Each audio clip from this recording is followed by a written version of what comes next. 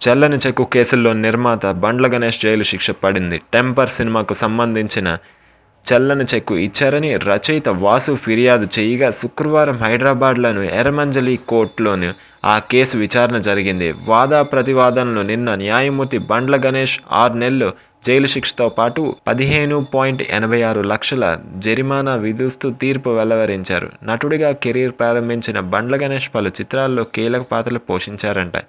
ఆంజనేయులు సినిమాతో నిర్మాతగా మారారు. పరమేశ్వర ఆర్ట్స్ ప్రొడక్షన్స్ బ్యానర్పై గబ్బర్ సింగ్, బాద్షా, ఇద్దరమ్మాయిలతో, టెంపర్ వంటి పలు విజయవంతమైన చిత్రాలను నిర్మించారు. ఈ ఛానల్ లైక్ చేయండి, షేర్ చేయండి, కానీ సబ్స్క్రైబ్ చేయడం మాత్రం మర్చిపోకండి. మరికొన్ని అప్డేట్స్తో మీ ముందుంటాను.